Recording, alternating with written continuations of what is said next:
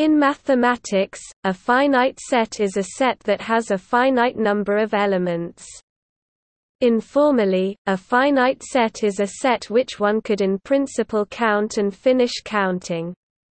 For example, 2 4 6 8 10 display style 2 4 6 8 10 is a finite set with 5 elements.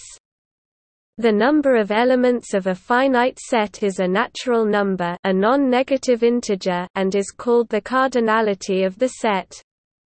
A set that is not finite is called infinite. For example, the set of all positive integers is infinite. 1 2 3 display style 1 2 3 l dots. Finite sets are particularly important in combinatorics, the mathematical study of counting. Many arguments involving finite sets rely on the pigeonhole principle, which states that there cannot exist an injective function from a larger finite set to a smaller finite set.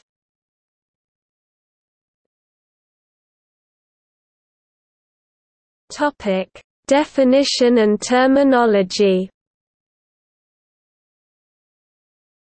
Formally, a set S is called finite if there exists a bijection F S 1 N display style F colon S right arrow 1 L dots N for some natural number n. The number n is the set's cardinality, denoted as S. The empty set or O is considered finite, with cardinality 0. If a set is finite, its elements may be written in many ways in a sequence x 1 x 2 x n x I element of S 1 I n display style x underscore 1 x underscore 2 l dots x underscore n quad x underscore I in S 1 leq n. In combinatorics, a finite set with n elements is sometimes called an n set, and a subset with k elements is called a k subset. For example, the set 5, 6, 7 is a 3 set, a finite set with 3 elements, and 6, 7 is a 2 subset of it. Those familiar with the definition of the natural numbers themselves as conventional in set theory, the so-called von Neumann construction, may prefer to use the existence of the bijection F S n display style F colon S right arrow n, which is equivalent.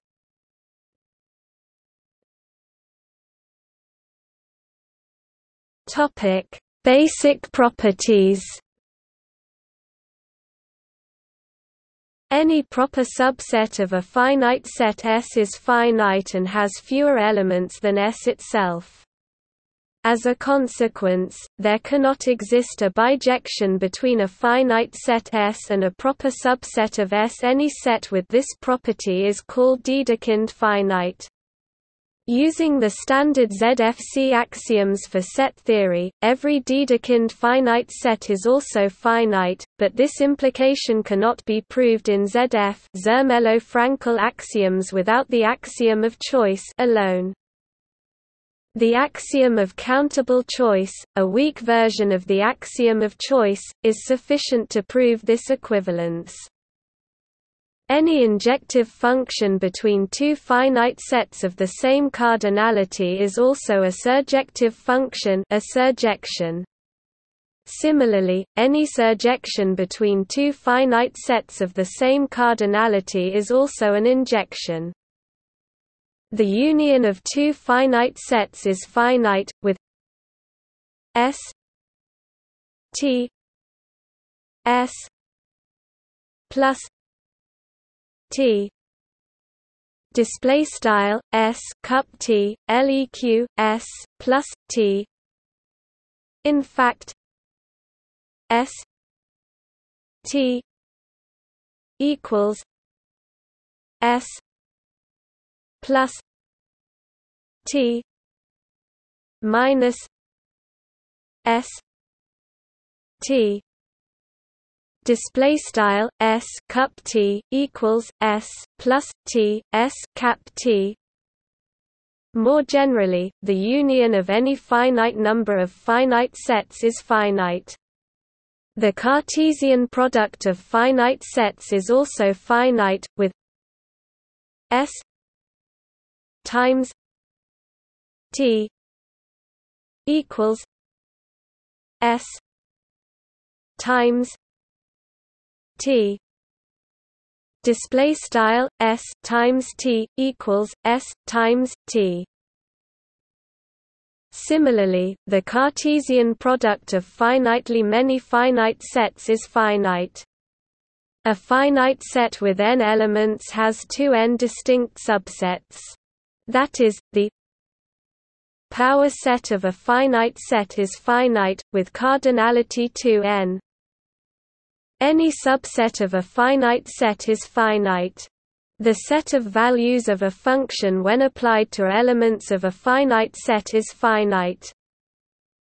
All finite sets are countable, but not all countable sets are finite. Some authors, however, use «countable» to mean «countably infinite», so do not consider finite sets to be countable. The free semilattice over a finite set is the set of its non-empty subsets, with the join operation being given by set union.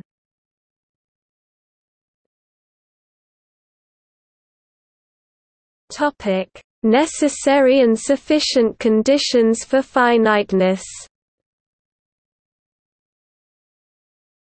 In Zermelo-Fraenkel set theory without the axiom of choice ZF, the following conditions are all equivalent. S is a finite set. That is, S can be placed into a one-to-one correspondence with the set of those natural numbers less than some specific natural number. Kazimierz-Kuratowski S has all properties which can be proved by mathematical induction, beginning with the empty set and adding one new element at a time. See below for the set-theoretical formulation of Kuratowski finiteness. Paul Stackel S can be given a total ordering which is well ordered both forwards and backwards. That is, every non-empty subset of S has both a least and a greatest element in the subset. Every one-to-one function from P phosphorus monosulfide into itself is onto. That is, the power set of the power set of S is Dedekind finite. See below. Every surjective function from P phosphorus monosulfide onto itself is one-to-one. Alfred Tarski every non-empty family of subsets of S has a minimal element with respect to inclusion. Equivalently, every non-empty family of subsets of S has a maximal element with respect to inclusion. S can be well-ordered and any two well-orderings on it are order isomorphic. In other words, the well-orderings on S have exactly one order type. If the axiom of choice is also assumed, the axiom of countable choice is sufficient, then the following conditions are all equivalent. S is a finite set. Richard Dedekind every one-to-one function from S into itself is onto. Every surjective function from S onto itself is one-to-one. S is empty or every partial ordering of S contains a maximal element.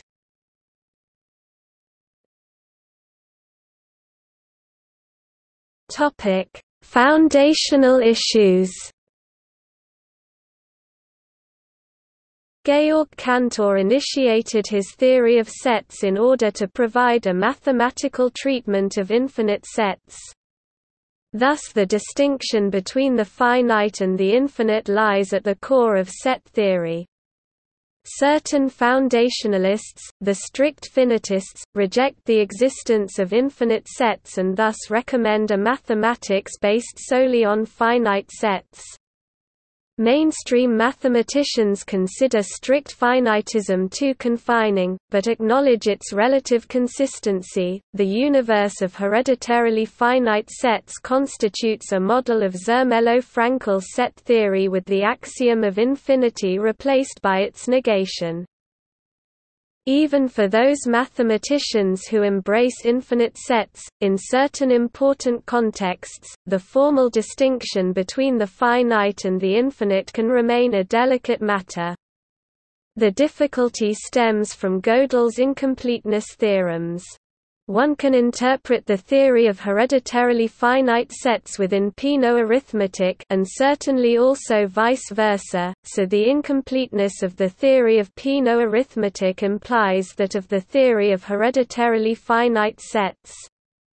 In particular, there exists a plethora of so-called non-standard models of both theories. A seeming paradox is that there are non-standard models of the theory of hereditarily finite sets which contain infinite sets, but these infinite sets look finite from within the model. This can happen when the model lacks the sets or functions necessary to witness the infinitude of these sets. On account of the incompleteness theorems, no first-order predicate, nor even any recursive scheme of first-order predicates, can characterize the standard part of all such models. So, at least from the point of view of first-order logic, one can only hope to describe finiteness approximately.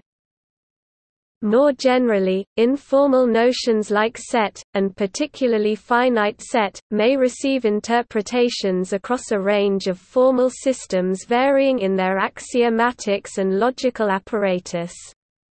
The best-known axiomatic set theories include Zermelo-Fraenkel set theory (ZF), Zermelo-Fraenkel set theory with the axiom of choice (ZFC), von Neumann-Bernays-Gödel set theory (NBG), non-well-founded set theory, Bertrand Russell's type theory, and all the theories of their various models. One may also choose among classical first-order logic, various higher-order logics and intuitionistic logic. A formalist might see the meaning of set varying from system to system. Some kinds of Platonists might view particular formal systems as approximating an underlying reality. Set-theoretic definitions of finiteness. In contexts where the notion of natural number sits logically prior to any notion of set, one can define a set S as finite if S admits a bijection to some set of natural numbers of the form x, xn, x, x.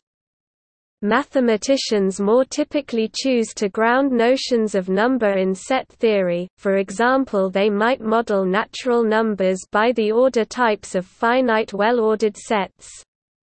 Such an approach requires a structural definition of finiteness that does not depend on natural numbers.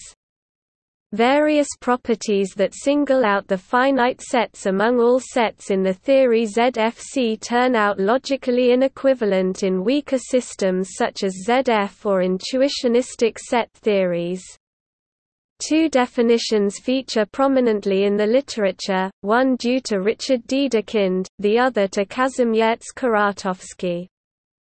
Kuratowski's is the definition used above. A set S is called Dedekind infinite if there exists an injective, non-surjective function f, ss f, s right arrow s. Such a function exhibits a bijection between S and a proper subset of S, namely the image of f. Given a Dedekind infinite set S, a function f, and an element x that is not in the image of f, we can form an infinite sequence of distinct elements of S, namely x, f x, f f x.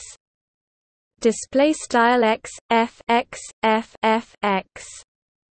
Conversely, given a sequence in S consisting of distinct elements x1, x2, x3. Display style x underscore 1, x underscore 2, x underscore 3. We can define a function f such that on elements in the sequence f x I equals x I plus 1. Display style f x underscore I equals x underscore I plus 1, and f behaves like the identity function otherwise. Thus Dedekind infinite sets contain subsets that correspond bijectively with the natural numbers. Dedekind finite naturally means that every injective self-map is also surjective. Kuratowski finiteness is defined as follows. Given any set S, the binary operation of union endows the power set phosphorus monosulfide with the structure of a semilattice. Writing potassium sulfide for the sub-semilattice generated by the empty set and the singletons, call set S Kuratowski finite if S itself belongs to potassium sulfide. Intuitively, potassium sulfide consists of the finite subsets of S. Crucially, one does not need induction, recursion or a definition of natural numbers to define generated by, since one may obtain potassium sulfide simply by taking the intersection of all sub-semilattices containing the empty set and the singletons. Readers unfamiliar with semilattices and other notions of abstract algebra may prefer an entirely elementary formulation. Kuratowski finite means S lies in the set potassium sulfide, constructed as follows. Write M for the set of all subsets X of phosphorus monosulfide such that X contains the empty set. For every set T in phosphorus monosulfide, if X contains T then X also contains the union of T with any singleton, then potassium sulfide may be defined as the intersection of M. In ZF, Kuratowski finite implies Dedekind finite, but not vice versa. In the parlance of a popular pedagogical formulation, when the axiom of choice fails badly, one may have an infinite family of socks with no way to choose one sock from more than finitely many of the pairs. That would make the set of such socks Dedekind finite. There can be no infinite sequence of socks, because such a sequence would allow a choice of one sock for infinitely many pairs by choosing the first sock in the sequence. However, Kuratowski finiteness would fail for the same set of socks.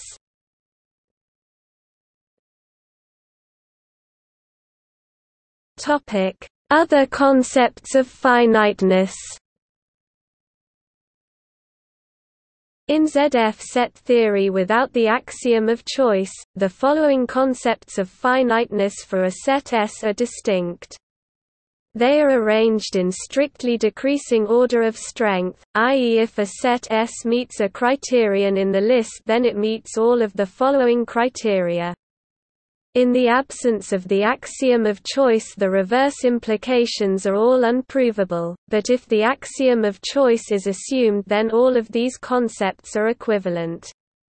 Note that none of these definitions need the set of finite ordinal numbers to be defined first, they are all pure set-theoretic definitions in terms of the equality and membership relations, not involving omega I finite.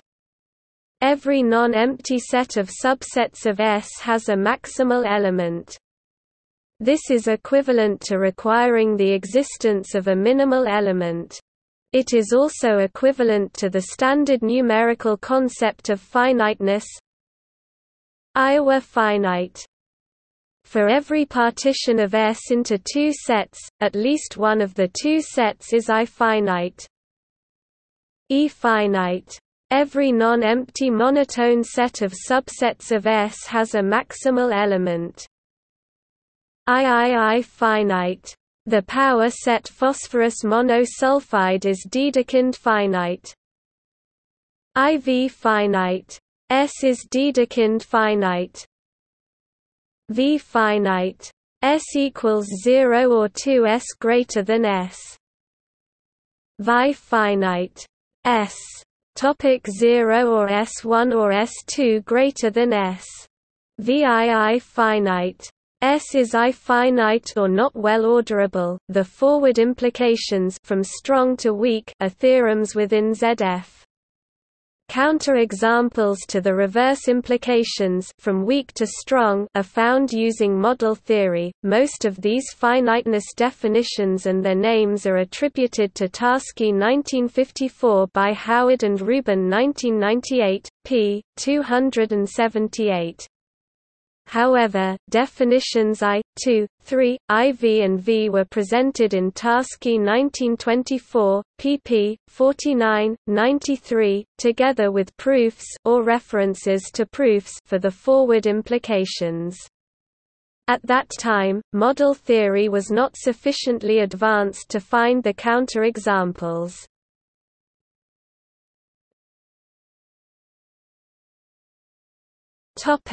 See also: Finset, ordinal number, Peano arithmetic. Notes